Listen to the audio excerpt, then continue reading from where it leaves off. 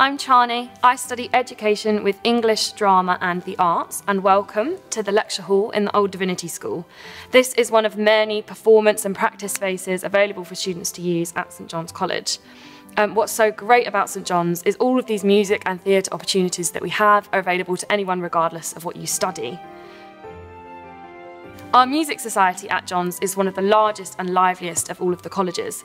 We have two large classical choirs who do services in the chapel, international tours, album recordings, TV appearances, but we also have an all-female a cappella group and a college big band who also do very regular performances. The drama scene is just as lively. We have the College Drama Society, the Lady Margaret Players, who can put on anything from a college open mic night in the college bar to taking a show to the Edinburgh Fringe.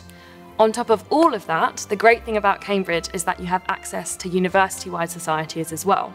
So St John's College is one of the closest colleges to the ADC Theatre, which puts on a ton of student-led comedy shows, musicals, plays.